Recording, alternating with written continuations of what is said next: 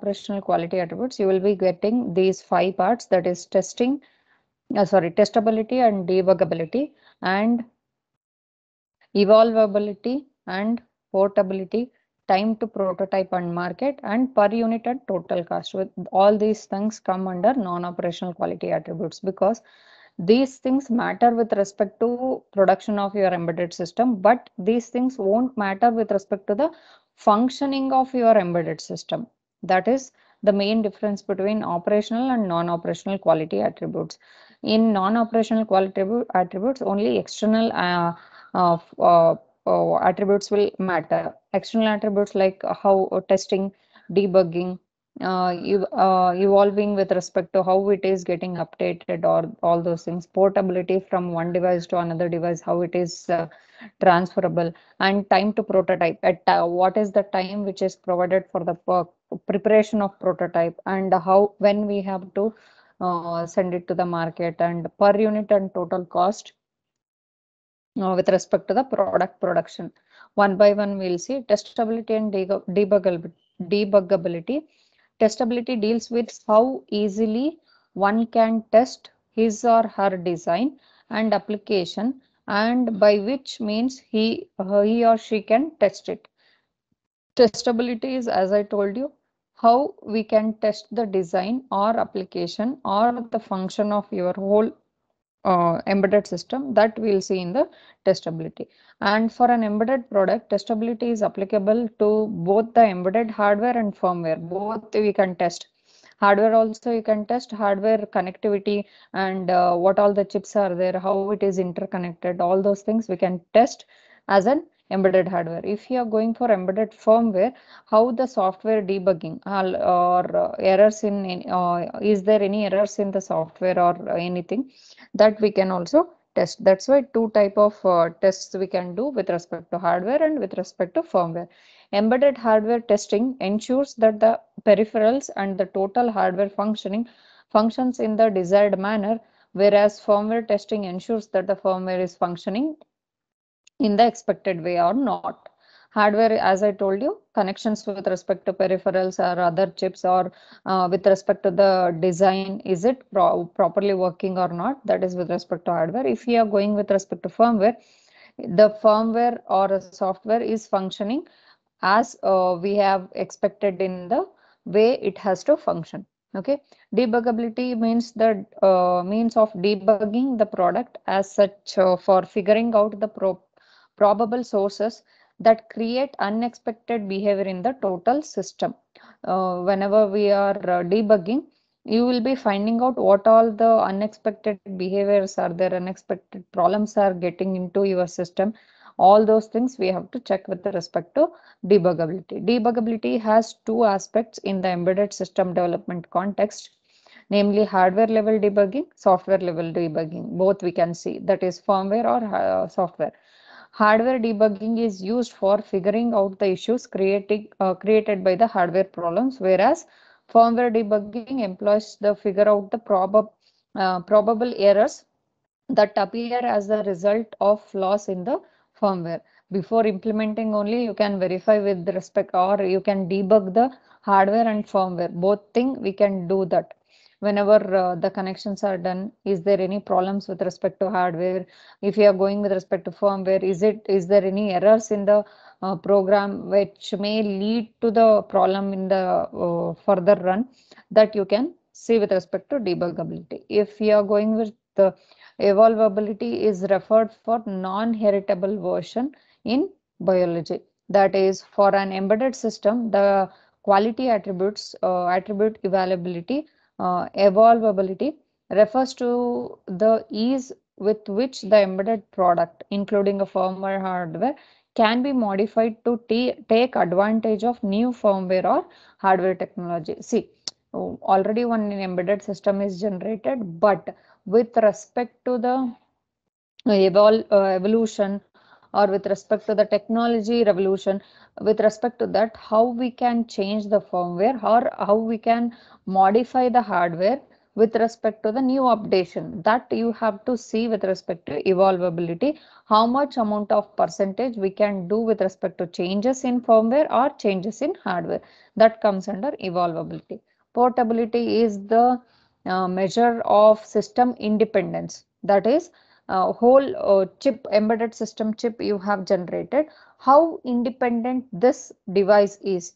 If you are connecting this to the main product, or if you are connecting this to the main application in the industry, how if you are removing that one and if you are connecting to the some other device or some other industrial application, the how independently it is able to work with respect to both environments, that you can take it as a portability. An embedded product is said to be portable if the product is capable of functioning as such in various environments, target processor or controller, and embedded operating system. With respect to that, see, with respect to different environments, if it is performing properly, then it is a portable device, properly 100% portable device.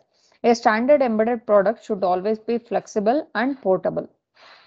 And in embedded products, the term porting represents the migration of the embedded firmware written for one target processor to different target processors.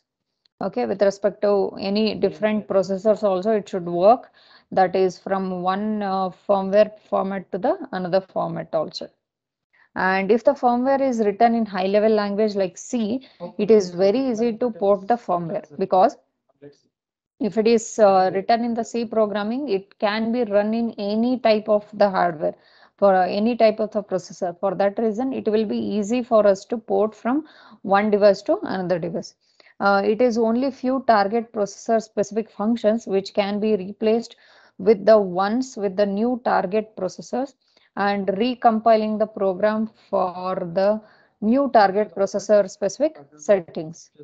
With respect to different type of target processors, we can see, we can do the recompiling with respect to new target processor also. The program then needs to be recompiled to generate the new target processor specific machine codes. See, whenever you are changing the device, you are porting the device, then you have to recompile the program and generate the new target processor and specific machine codes. If firmware is written in assembly language for a particular family or a processor, with respect to 86 family, the portability is very poor. If you are going with respect to assembly level languages, then if you are changing or connecting to the different type of hardwares, then it will be very hard for us to port it. With respect to assembly level language, if you are going for high level language like C, which can be compiled in any type of processor, for that reason, if you are going with respect to high level language with respect to C programming, then it is useful with respect to the porting. And it is very difficult to translate the assembly language instruction to the new target processor specific language. Restricting my embedded system with respect to the microcontroller, but you are next porting it to with respect to the some other language like mm, if I'm taking sorry, a hardware description language like VLSI languages. If you are porting from microcontroller to VLSI, the Verilog language, then it is very difficult to convert it from the microcontroller language to the Verilog language. That's why the portability will be very difficult with respect to assembly language. If I am going with respect to C, you can write C programming in microcontroller also. If you can write C programming in Verilog also. For that reason, portability will be easier with respect to the firmware if you are using high level language. That is the main thing.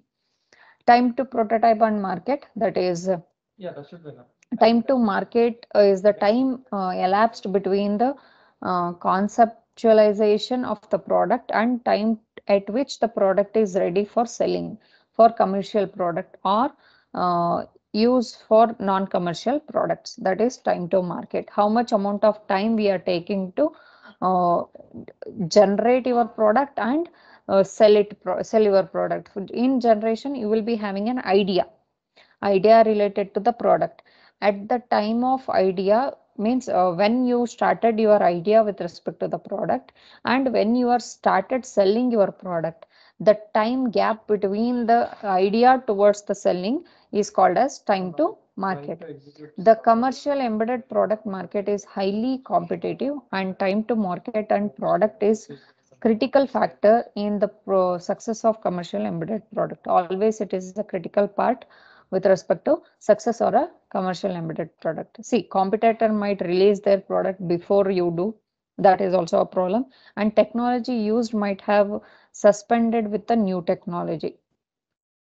Whatever the technology we have used, that might have been suspended with respect to the with the new technology. See, you have started your idea, or you wanted to implement those products. All when you are doing that implementation, if you are taking more than 1 year or 2 year for the implementation only, the new technology will come into place. Then your whatever the implementation you are doing, that will become a old one. For that reason, it may get suspended with respect to the new technology. That's why always the time to market should be very less time, then only you can get a success with respect to the market. That is related to time to market. See, product prototyping plays a lot in reducing the time to market, because if you are creating the prototype and checking with respect to all the aspects or functions, then you will be having one proper image with respect to the product. On prototype you can do all the testing or all the operational functions. If any problem occurs, then the changes on the prototype can be done, and then fully functioning prototype if you are getting, then directly you can go for the mass production. Okay, prototyping is an informal kind of rapid product development in which the important features of the product under considerations are developed. And the time to prototype is also another critical factor. That is, if the prototype is developed faster, the actual estimated development time can be brought down significantly. See, whatever the production time is there, that you can reduce it if you are producing the prototype. If the prototype is developed properly and it is functioning properly, then automatically you can go for the bulk production and then you can sell it. That's why the prototypes will reduce the significant time with respect to the time to market. In order to shorten the time to prototype, make use of all possible options like the use of off-shelf components and reusable assets. See, off-shelf components like your Arduino board will be available, your microcontroller board will be available. Those boards you can use as a off-shelf components, and you can simply interconnect with respect to external devices and you can get the result. That is related to reduce the time with respect to time to prototype, you can directly use the off-shelf component. Per unit cost and revenue. With respect to this, the cost is a factor which is closely monitored by both end users and product manufacturers. That is related to cost. Cost is highly sensitive factor with respect to commercial products. Any failure to position the cost of the commercial product at a nominal rate may lead to the failure of the product in the market. See, if already I am taking an example with respect to washing machine, if I am taking, if the high-end products are of cost of 30 to 40K, if I am taking an example, simple example, 30 to 40K, but with the same features you are giving the cost of more than 50K, then you will get a failure, because the same features you are getting in some other brand with the same lesser amount of cost. That's why always maintaining with respect to the cost is also a main part with respect to commercial products. Any failure to position the cost of a commercial product at a nominal rate may lead to the failure of the product in the market. Proper market study and cost benefit analysis should be carried out before taking the decision on the per unit cost of the embedded system. Before implementing or before selling it or before deciding the cost, always you have to do the proper analysis with respect to the each and every product with the same specifications.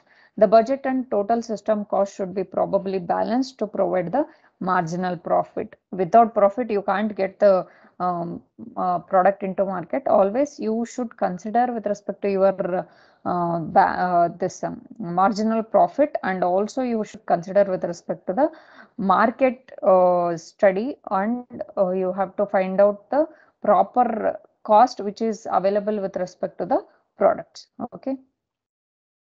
And the product life cycle of every embedded should product have different phases. With respect to that, first is design and development phase, where the product idea generation, prototyping, roadmap definition, actual product design and development are the activities carried out during this phase. At the development and design phase, you will be having the idea generation, prototyping, roadmap definition, and actual product design and development are will be done in this phase. And these are only investment and known returns, because at this time you will be preparing the prototypes and all these things, how much amount of time it will take, how much amount of money it will take, these are the investments. You won't get any profit with respect to this type of phase.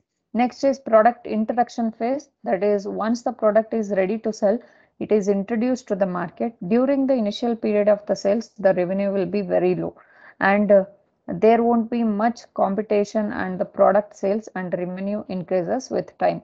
If you don't have much competitions and all, then with respect to time, the revenue will also increase.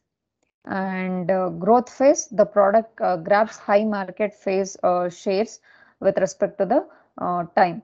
And maturity phase, the growth and sales will be steady, and the revenue reaches at its peak. Means whatever the amount of money you have invested with respect to the product, all the investment you have taken it back with respect to the sales, and also profit you have reached to the highest peak. That is the actual phase where the maturity phase of the product has been reached. Product retirement and decline phase, drop in the sales volume and market shares and revenue. The deadline decline happens due to the various reasons like competition from the similar products with the enhanced features or technology changes. See, as the technology changes occurs, you have to upgrade your product. If you are not doing it, it may reach to the product retirement or decline phase.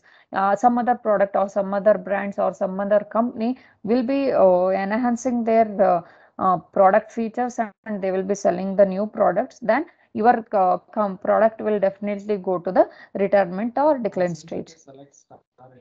At some point of time, point of the decline stage, the manufacturer announces the discontinuing of the product. That is related to the product life cycles. You can see the graph related to product life cycle, that is the different stages of the embedded product life cycle, revenue and unit cost and profit in each stage of the representation of the following product life cycle. You can see that profit at the product development stage, it will be nil, and product introduction, it will be nil, or you will be investing the money with respect to that, and growth in the profit will be here, and product maturity, at that time you will be in the high level of profit. After that, you will go on reducing it. As and when product maturity is reached, profit will be in the actual standard stage. And product retirement, as the profit goes on towards the zero level, then product retirement time is came. And unit cost, at the production time, it will be nominal, and as the growth increases, growth with respect to revenue increases, the cost will be reduced, can cost can be reduced. Product maturity, if it is reached, then you can reduce the cost. And product retirement, at the time of retirement also, if you want to get rid of all the remaining products, then you will reduce the cost of the product still more at the product retirement stage. And if you are going for the product sales, at the time of product development, you can't do any sales, that's why zero here. If you are going for product introduction time, only less amount of products will be sent to the market, means 100 or hundreds or 200 count will be sent. At the time of growth, you will be doing good amount of say product sales, and at the time of product maturity also, you will reach to the peak of the product sales. At the time of product retirement, you will be going with respect to reduction in the product sales, then we'll go to retirement.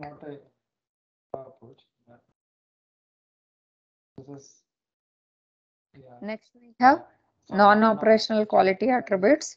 That is, from the graph, it is clear that the total revenue increases with the product introduction stage to the product maturity stage. Same thing I have explained here with the graph only.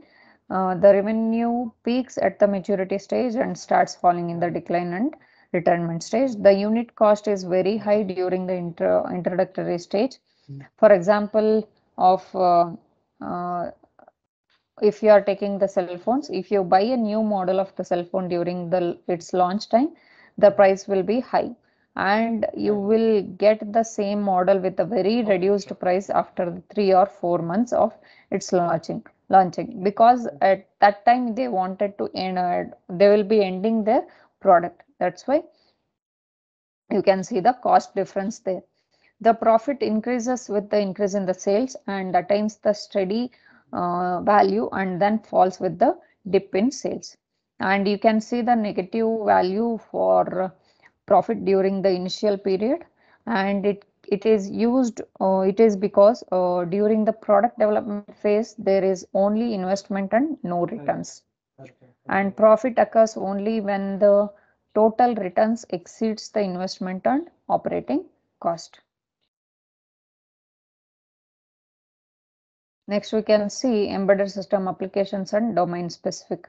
One by one examples we can see. Washing machine application specific embedded system. Washing machine is also one of the application specific embedded system. See, washing machine is a typical example of an embedded system providing the extensive support in the home automation application. It is related to home automation system.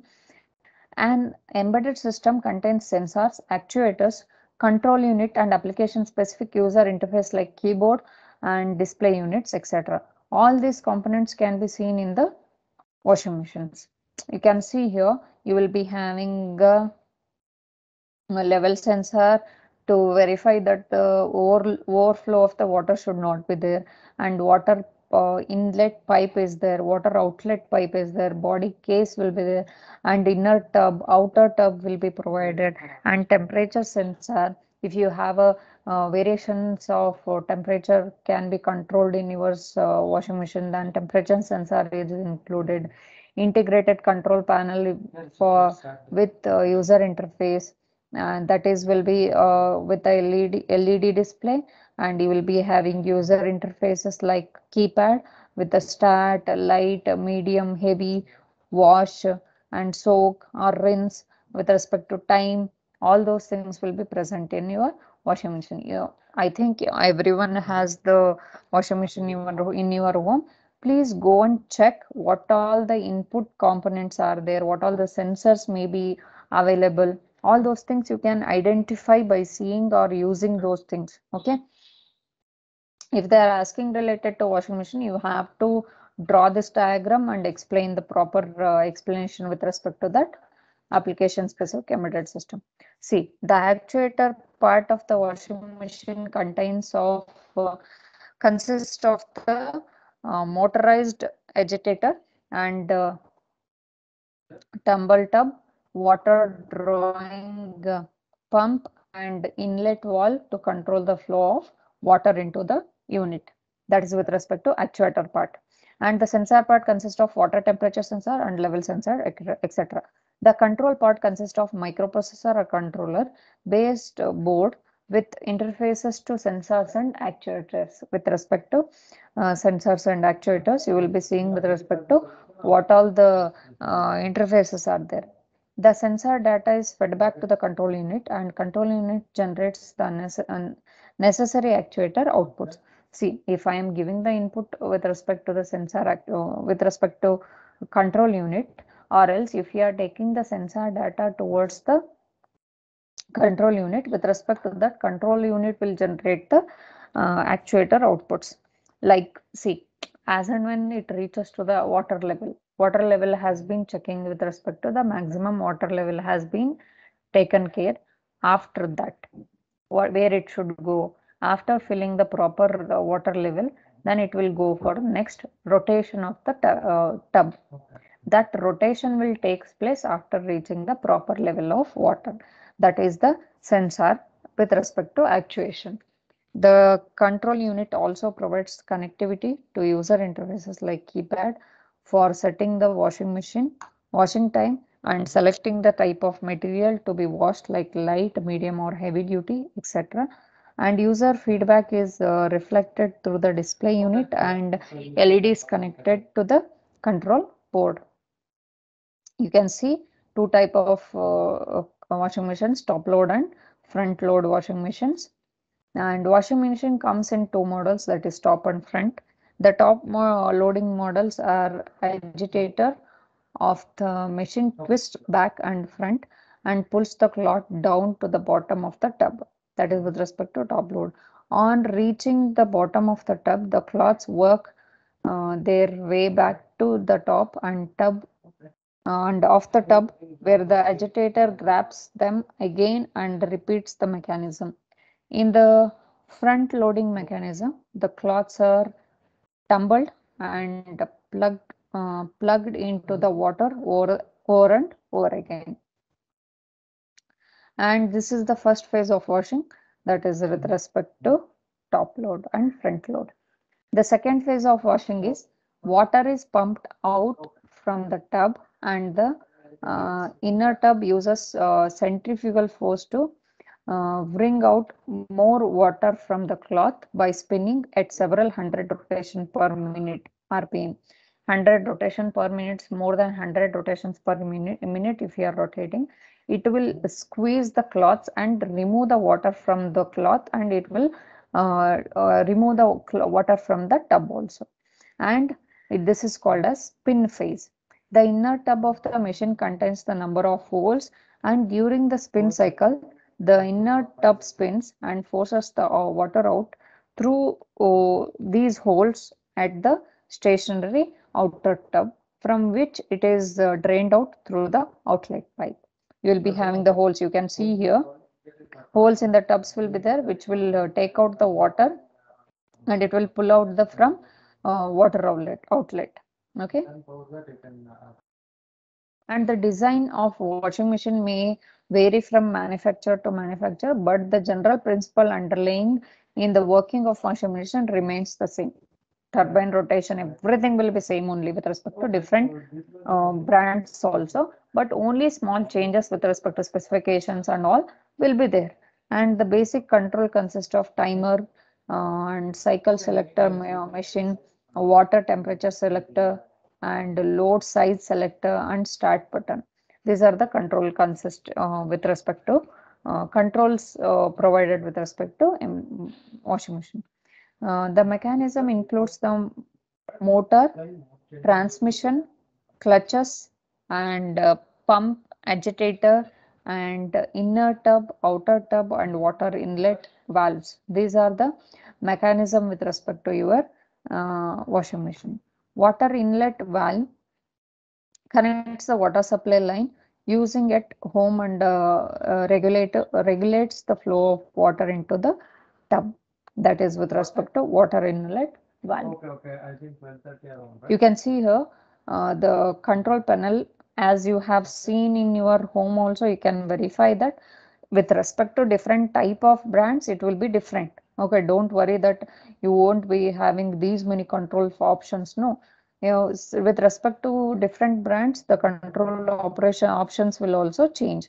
Here you can see that soak option, wash option, and rinse or spin option, and express wash with respect to that, and daily wash options are there. These are already programmed one. If you are clicking on that, with respect to time, with respect to type of the cloth, it will directly wash it. And water levels with respect to auto, low water level you want, medium, high, or very high water level you want, that you can see.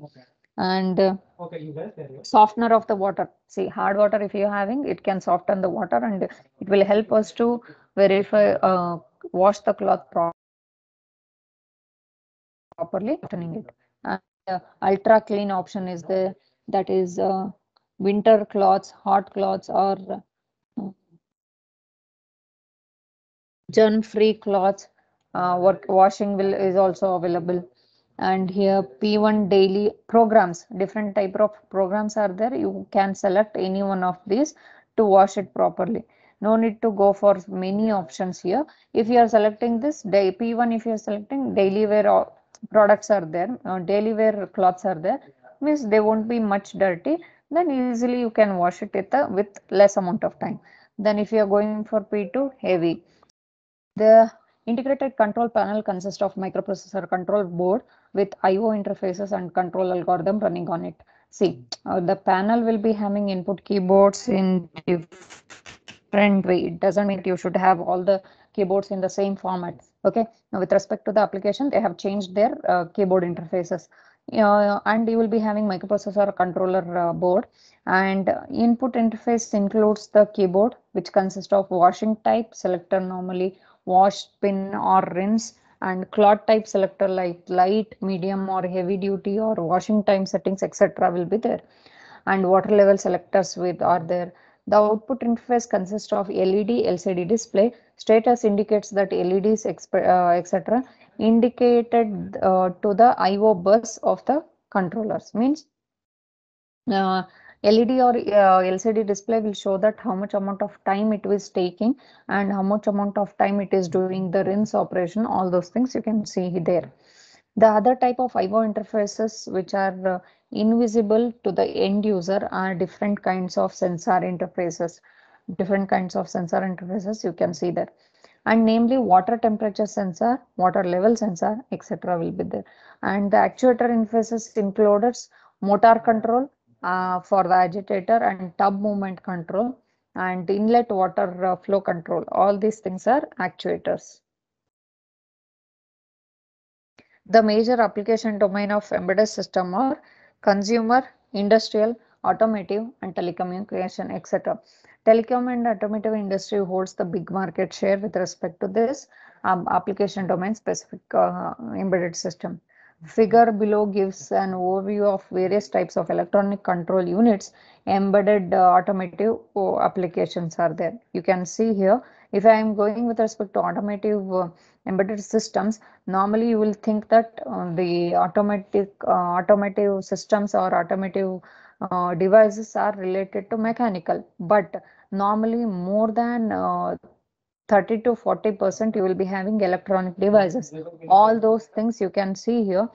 You will be having engine control, flow of the petrol, everything is controlled with respect to your electronic devices. Instrumentation, engine control, fan control, and you will be having fuel injection control, headlamp control, and ABS, and you will be having wiper control and suspension control. You will be having centralized locking system, that is also with respect to electronic device, power windows, and mirror control, and if you are having seat controls, and airbag control, power steering, air conditioning. These are the basic things which are with respect to domain specific embedded system. And with respect to this, you can see many more are there. If you are going for automated cars or electronic cars, normally it will be more than this. You can control many things like controlling the movement of the car. Everything is dependent on the electronic embedded system devices only. Embedded system are the one where electronics take control over the mechanical systems. Means electronic devices are controlling the mechanical system. The presence of automotive embedded system in a vehicle varies from simple mirror and wiper control to the complex airbag control and anti-lock brake system. Anti-lock brake system, that is ABS system. All these things are mechanical devices but controlled by the electronic devices. That's why it is called as electronic controlling the mechanical system. And automotive embedded systems are normally built around microcontrollers or DSPs, or a hybrid of two, and are generally known as a electronic control units, ECU. And number of embedded controllers in the ordinary vehicle varies from 20 to 40, whereas in luxury vehicles like Mercedes S and BMW 7 may contain 75 to 100 number of embedded controllers, because it will be having more number of electronic devices to provide the ease towards the drivers and customers.